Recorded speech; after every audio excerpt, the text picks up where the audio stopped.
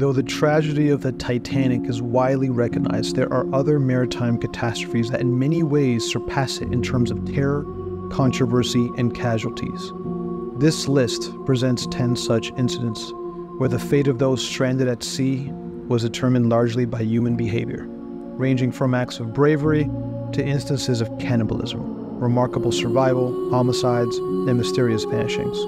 Number 10. The Essex, 1820. Although the Essex whaling ship's disaster didn't match the Titanic in terms of fatalities, its story is arguably more horrific. This event, which inspired Herman Melville's Moby Dick, occurred in November 1820 when a sperm whale attacked the ship about 2,000 miles from South America.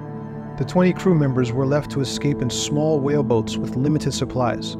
Within 2 weeks, they ran out of food and resorted to drinking their urine. A brief respite came when they found food and water on Henderson Island, but soon they had to leave, minus 3 men who chose to stay on the island. As the journey continued, starvation led to the deaths of several crew members. Initially, the dead were cast into the sea, but as desperation grew, the survivors turned to cannibalism. The situation worsened to the point where they drew lots to decide who would be sacrificed for food.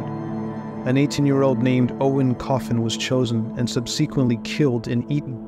By the time they were rescued near Chile in February 1821, only 5 crew members remained, having survived by consuming 7 of their companions. Number 9. Empress of Ireland, 1914. The RMS Empress of Ireland, operated by the Canadian Pacific Steamship Company, was a ship that benefited from the revised lifeboat standards established after the Titanic tragedy. Despite being outfitted with sufficient lifeboats for 280 more passengers than its capacity and having watertight doors, the vessel met a tragic fate.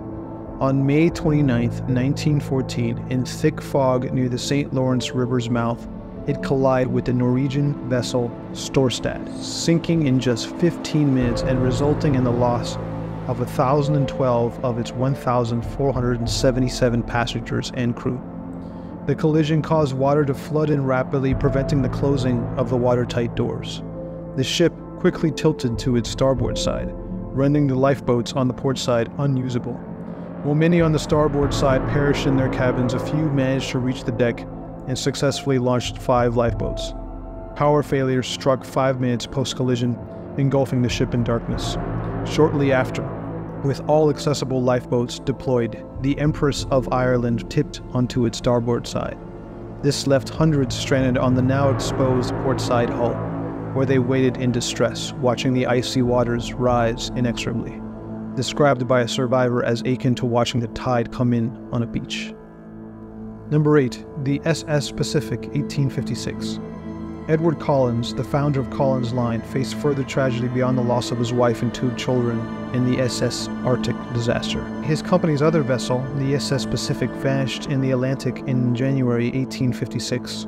Departing from Liverpool, bound for New York City, the ship carried 45 passengers and 141 crew members. Its fate remained unknown, except for a potentially significant but unverified clue. In 1861, a bottle with a message washed ashore on the Hebrides Islands. Its authenticity is uncertain, but the message hinted at a possible cause of the Pacific's demise. It read, "On board the Pacific, ship going down, great confusion on board, icebergs all around us on every side. I know I cannot escape. I write this because of our loss that friends may not live in suspense. The finder of this will please get it published." Number 7. Batavia, 1629. In June 1629, the Dutch East India Company ship Batavia met disaster, striking a reef near Beacon Island, about 50 miles west of Western Australia. Although shipwrecks were common in that era, the Batavia's aftermath was notably horrific. Out of 322 people, 40 drowned, while the survivors reached a barren island lacking fresh water and food except for birds. The captain and senior officers left for Batavia, now Jakarta, in a longboat to get help, leaving Geronimus Cornelis, a company merchant, in charge. Cornelis proved to be a disastrous leader. He sent 20 soldiers to another island under the guise of searching for food, then abandoned them. He seized all weapons and food, initiated a brutal 2-month tyranny, and forced sexual slavery on women, and started a ruthless killing spree, resulting in the deaths of about 110 people. However, the abandoned soldiers survived, establishing a fort and shelter on their island. Cornelius declared war against them, leading to a violent conflict. During this turmoil, the ship's captain returned with a rescue vessel, arrested the mutineers, and extracted confessions through torture. Cornelius and his cohorts were executed, ending the nightmare for the remaining 122 survivors. Number 6. SS La Bourgogne, 1898. In the early hours of July 4th, 1898, amidst a fog southeast of Halifax, Nova Scotia, a tragic maritime accident occurred. The French ocean liner SS La Bourgogne, en route from Le Havre to New York, collided with the iron-hulled sailing ship Cromartyshire. The impact struck La Bourgogne's starboard side, trapping or quickly flooding the cabin of passengers on that side. The collision rendered the starboard lifeboats unusable, and as the ship began to tilt dangerously, launching lifeboats from the port side became increasingly difficult. Chaos ensued among passengers and crew, struggling for space in the few functional lifeboats. Within half an hour, La Bourgogne sank stern first. The severity of the disaster became apparent only when daylight broke and the fog cleared, revealing the Cromartyshire still afloat and the La Bourgogne completely submerged. Rescue efforts began, but it was tragically late for most on board. Out of 726 people on the La Bourgogne, a mere 173 survived, predominantly male crew members. The tragedy was marked by the loss of nearly all of the 300 women and every child on board, with only one woman among the survivors. Number 5. The SS Arctic, a Collins Line passenger steamship. On September 27, 1854, starkly contrasts with the women and children first principle famously associated with the Titanic disaster. While traversing a foggy region off Newfoundland, the Arctic collided with the French fishing ship Vesta. Efforts to seal the breach in the hull were futile, and over 4 hours the ship was progressively inundated, especially disabling the boilers and pumps. The Arctic had 250 passengers and 150 crew members, but only 6 lifeboats capable of carrying about 180 people. Initially, the evacuation proceeded orderly, prioritizing women and children. However, as pain set in among the crew, chaos erupted.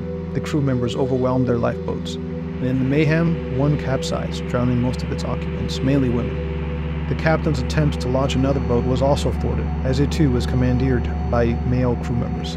The last 2 lifeboats and a raft constructed by some officers were similarly seized by the crew. Notably, the engineers, armed and claiming they needed a boat to repair the ship, swiftly abandoned the scene, leaving many behind.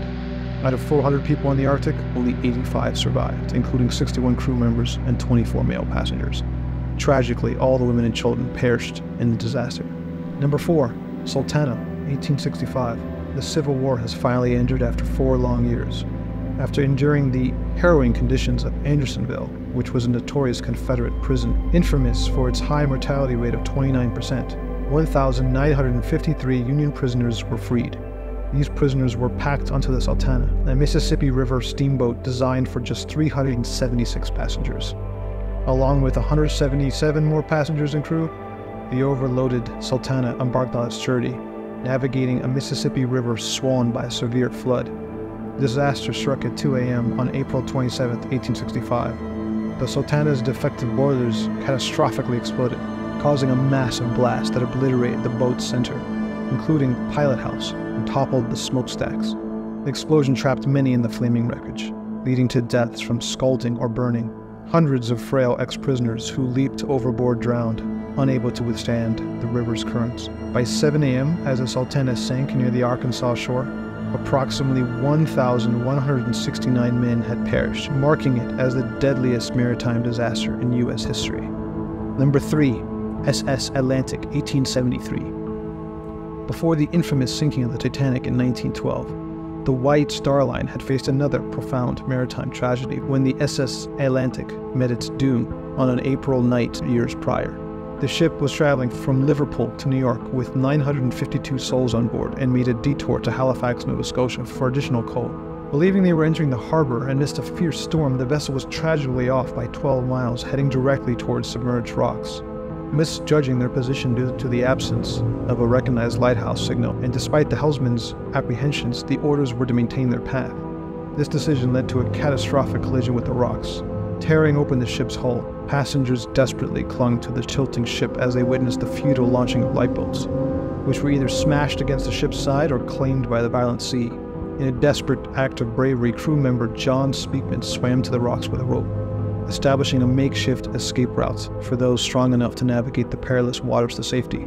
Thanks to this lifeline, approximately 429 individuals managed to survive, and could only watch as the rest, some 535 passengers, perished in the waves. This number included all 156 women and all but one of the 189 children. Number 2, SS Central America, 1857. On the 9th of September in 1857, the steamship SS Central America, laden with 477 passengers, 101 crew members, and over 9 tons of gold from the California Gold Rush, encountered a devastating hurricane off the Carolina coastline. For 48 hours, the ship battled the ferocious storm, her steam-driven paddles striving to maintain her position against the hurricane's 100-mile-per-hour winds. However, by the 11th of September, her situation had grown dire. The boilers began to give out, the sails were shredded, and leaks sprung, threatening to overpower the ship's pumping capabilities. As the boilers ceased to function, the engines and pumps grew silent, leaving the vessel to drift helplessly on the tumultuous seas. Exhausted passengers spent a desperate night shuttling buckets of water through the pitch-black interior in a valiant but ultimately futile effort to stave off the rising waters. A brief respite came as the eye of the hurricane passed over, offering a haunting pause for those aboard to face the grim reality of their plight. But as the storm raged on, the ship began its final descent stern first into the depths. Dawn broke with a glimmer of hope as another vessel appeared on the horizon. Prioritizing the women and children, they were buried into lifeboats and braved the treacherous waters. This act of urgency and desperation resulted in the rescue of approximately 153 individuals. Yet, when the SS Central America succumbed to the sea after its 3-day ordeal, it claimed the lives of around 425 people. Number 1, SS Princess Alice, 1878. Imagine a serene twilight journey on a paddle steamer along the Thames, as was the case for around 700 Londoners on the evening of September 3, 1878. Their peaceful trip came to a tragic end when the SS Princess Alice was bisected by the coal ship SS Bywell Castle near Galleon's Reach, just east of the capital. Those inside the vessel at the collision's moment stood no chance, with the vessel succumbing to the river's depths within 4 minutes. Efforts to rescue the passengers using boats from the Bywell Castle and from those nearby on the shore proved difficult. Many were hindered by the heavy Victorian attire of the era, and the strong river current swept them away. What compounded the tragedy into something even more horrific was the fact that London's sewage system expelled its contents directly into the Thames at the very location where the Princess Alice went down. Just an hour before the vessel's demise, a staggering 90 million gallons of untreated sewage had been released into the river, which was already contaminated by effluents from gas and chemical plants. A report in the Times quoted a local scientist describing the sewage as 2 relentless streams of decomposing effluent fizzling with lethal gases so dark they stained the river for miles and emitted a ghastly mortuary stench.